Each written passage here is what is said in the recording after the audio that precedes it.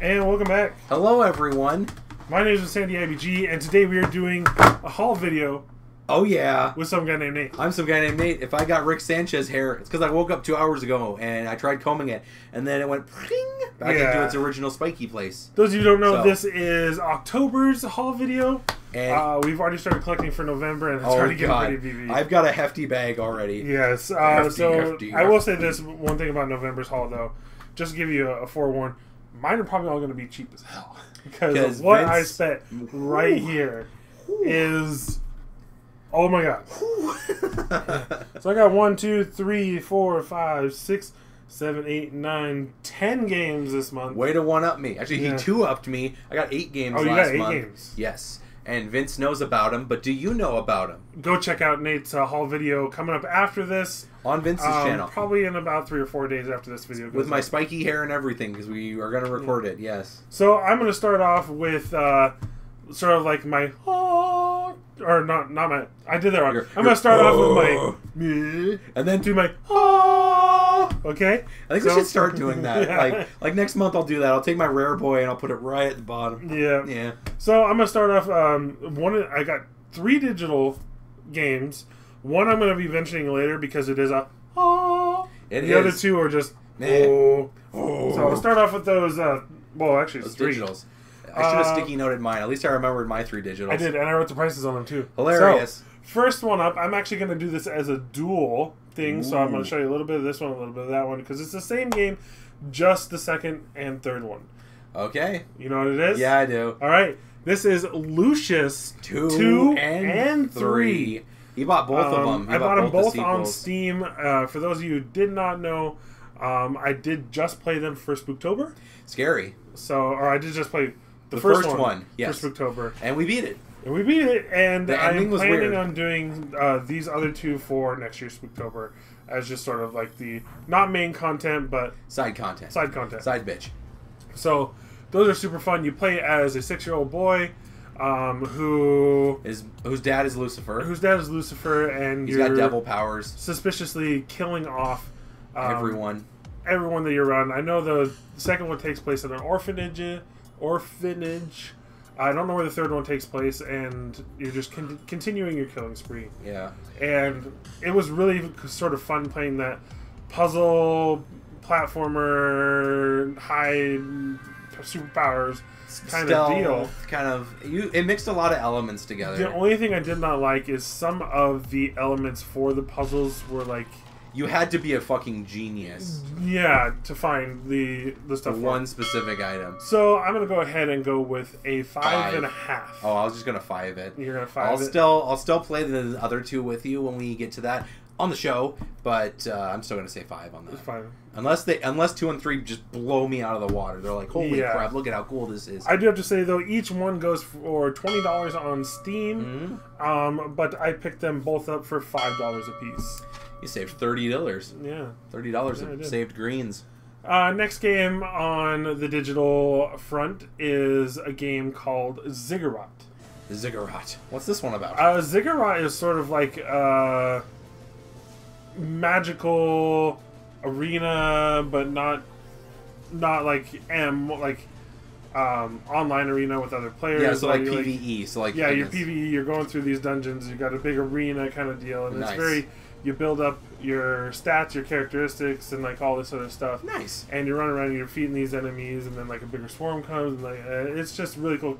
Kind of reminds me of a very basic but very over the toply done version of Killing Floor. But it's sort of a little bit more. So it's like Horde mode meets arena battle. Yeah, that's really cool. So 6.5.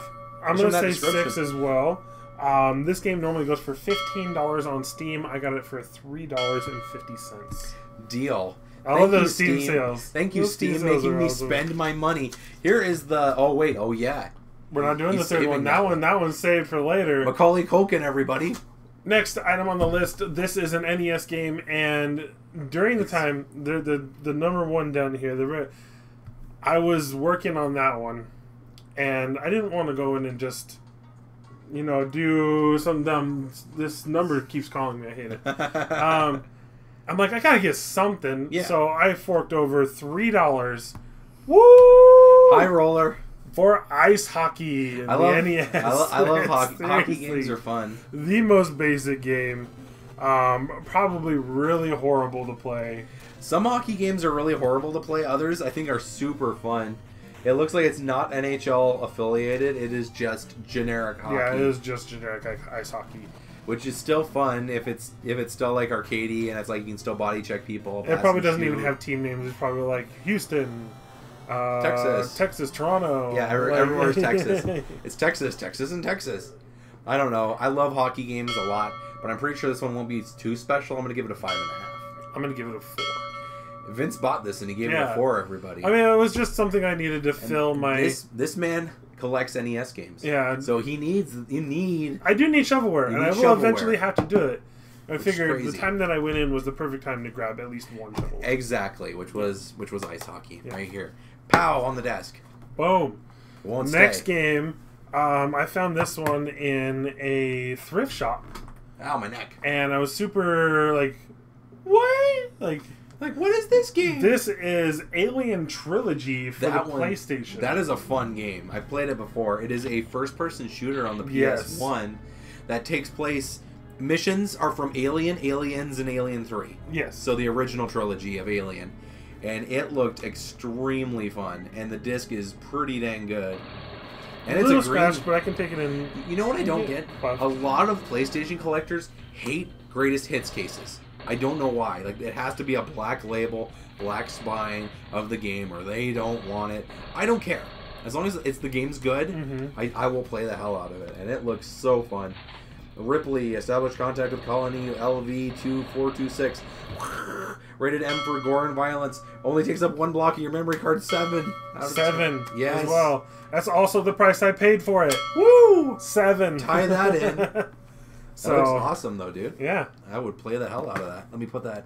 I'll put it in the back. Put it in the back? Yeah, I'll put it right there. Alright, this game, I randomly just stumbled across. I'm like, that looks like a scary game. It looks like a future Spooktober game, maybe. It is. So, turns out this is the second one, and the first one is crazy expensive. Yeah. Crazy expensive. This is Obscure the Aftermath. And this is the second one. It's a horror-based game. It looks like it's a 3D... just survival horror, your typical like Resident Evil style. There's a lot of games like that for Generation 4 and 5, and most of them are very, very fun. That's how I've discovered things like, The Suffering and Run Like Hell, and there's a few other games that I'm like, oh yeah, this was the good time for weird horror games. And that disc looks pretty good. Yeah, that is kind of crispy. It is 1 to 2 players, so maybe a co-op Spooktober, maybe? I might see if I can try to find the first Obscure and pay the pretty penny that it requires to buy it. Yeah, the second one. You might as well find a copy of the first one. 7 out of 10. I'm going to go 7 out of 10 as well. It is pretty basic on the second one. I do have to say, though, this was $12. I did pay $12. That's not bad. It's not bad. I went to a local new game store and saw this one and just decided to pick it up. Support your local game shop. Nice. Now, this one I've been searching for because I used to have it as a kid, and I loved it. And it's good. It's good. I love this game. They recently released a remastered collection, but I kind of want to have those original OG games too. This is Crash Bandicoot, the first one. Whoa. That's Mario. I know. Crash goes, oh. But look at that orange disc. If you don't know what Crash Bandicoot is, where have you been? He is a direct competition to Mario originally in the 90s. He was a 3D action platformer when you collected crystals and gems and beat levels and defeated bosses. The only problem I have with the first one is it's really hard to save. The only way it'll let you save the game is if you have a memory card and collect every single box in a level, then it'll let you save. Or if you have, if you remember the passwords. So this was also a password system game. Okay. So at least you can kind of remember passwords. But this game is amazing and launched the whole career of Mr. Bandicoot himself. This is such a good game. The only problem I have with it, Vince, that level right there, when you're on a suspension bridge and it's really fucking hard, 8 out of 10. I'm going to go 9 out of 10 on this one. I have a lot of classic memory of this one. 2 is my favorite. I love 2. Well, I'm just talking about like the whole Crash Bandicoot franchise growing up. Now, I had to talk the people down on this one because they had it in the case for $27. And if you look it up on GameEye, it comes out to $15. Yes. And I'm like, I'm not paying $27 for a $15 game. Like, yeah. I get it. Like, it's got a lot of nostalgia for a lot of people, but that's too high a markup. I did get them down to 20 though. That's not bad. So Vince did take a small hit there. And but because it's clean. What do you call it? I have a membership with that certain game shop. Yes. I got a discount on it even after I talked them down on it. Ended up paying only $17. Nice. So just a little bit over. I was more than willing to do that. Yes. More than willing. Help out your local game shops, everybody. I did that today. But here's where Nate's going to do a shocked Macaulay Culkin face. Not yet. Twice. We're going to the digital. Okay. We're going to do my normal face like this. All right. This one is a Kickstarter game. I don't know if I've mentioned it before. He has in some Let's Plays and some Let's Plays on my channel. But it is The Beast Inside. Now, this is a horror game, puzzle, survival horror. Very new. The graphics are freaking outstanding. There is quite a few jump scares, which I know a lot of people don't like or they hate when they do that. But if done well, holy shit, they're good. This is going to put Outlast to shame. Oh, man. I already played a demo and the beta. And I wanted to do it for this Spooktober, but it didn't get released until October 17th. And they didn't announce that it was getting released until like October 10th. So we were already into October by then. I was just like, ooh. You're like, I already have my spooky game. Now, even though I paid for this game almost a year and a half, 2 years ago, it is finally out on this October, so I am counting it as part of my October haul. Yes. I kickstarted it with $85. Yes. So I put $85 towards this game. Got a lot of perks, a lot of the updates. I got 2 free games, Agony and Lust for Darkness, that came along with it. I'm getting an art book. I get my name in the credits. And I also get my name on a tombstone inside the game, which I think is awesome. That is very cool. I got the beta beforehand. I don't know. I got just a ton of perks for the $85. You're gonna you be can shocked. Pick it up on Steam for $25 though. You know what I'm gonna say? 9 out of 10. 9 out of 10. It's as good as Crash Bandicoot. I've seen it, and if you play it with the lights off, everybody, Pooh will be filling your drawers. Check it out. If you play the game and you find my tombstone, let me know. Tweet it to @VinsanityIBG or to me. I want to know where it is. I will be playing here pretty soon for the channel. So check that out. I'll watch the shit out of that. That sounds amazing. Yeah, I'm excited. Now I can do my shocked face. All right, so now the game itself isn't so special. I mean, I do love the Teenage Mutant Ninja Turtle games. This is Teenage Mutant Ninja Turtles, the first one for the NES. But now, here is the thing about this game, though. Here's the catch. Well, first of all, it's top down and it's 2D platformer at the same time, depending on what part of the game you're in. Yes. You're fighting, all that other stuff. You guys know the game. I'm going over that very briefly. You can be any of the characters. I do have to say some of the weapons have a length advantage in this game, which is kind of weird and unfair for a game to do, but it does do it. Yes. And it is extremely difficult. The game itself, I'm going to go ahead and give a 7.5 out of 10. Okay, I've played it before, and I can't get past the damn level that everybody hates. Yeah, it's pretty tough. It is very, very tough. But the catch now I'm going to show you this. Is that signed? Boom. It is 100% signed by the 1985 entire cast of the Teenage Mutant Ninja Turtles cartoon. Yes. Yes. Isn't Kevin Eastman's also on Kevin Eastman, the creator of the Teenage Mutant Turtles, has also signed it. So this is 5 signatures. Signed by Cam Clark, who played Leo, Barry Gordon, who played Donnie, Townsend Coleman, who played Mikey. Yes. Rob Paulson, who played Raphael. And Renee Jacobs, who played April O'Neil. Nice. In the cartoons. Yes. Now, I guess it isn't a full cast piece because Splinter and Shredder are not on here. But still, 6 signatures on one cartridge. Super pumped. I'm going to be sending this into JSA or something like that to get certified for me. You got to hang it somewhere or place it in it's going to be placed in a very, very special place. That is a huge pickup for me. So. Yes, I'm not even gonna touch it. Like, oh god, it's coming to my pile.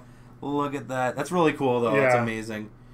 But signed all over. There's like a tiny bit of plastic. That would be really hard to sign right there though. Yeah. So that's why nobody signed it there. Yeah. But yeah, I got it. That's and awesome. now you're thinking like, holy crap, Vince. How can you top this? You still have another game sitting there? Yes, he does. How can you top that?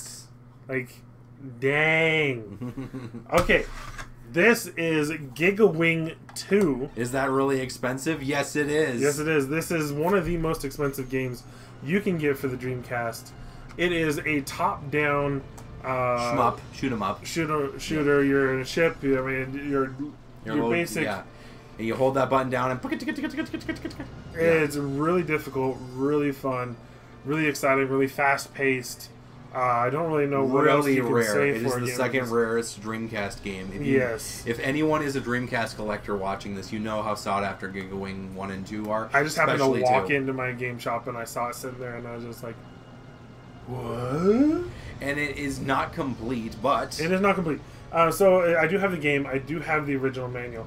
The only thing that I'm missing for this is the back label, which I can probably find somewhere for fairly cheap. I mean... By fairly cheap, I mean like $10, $15 or something like that. Yeah. And just place it in there.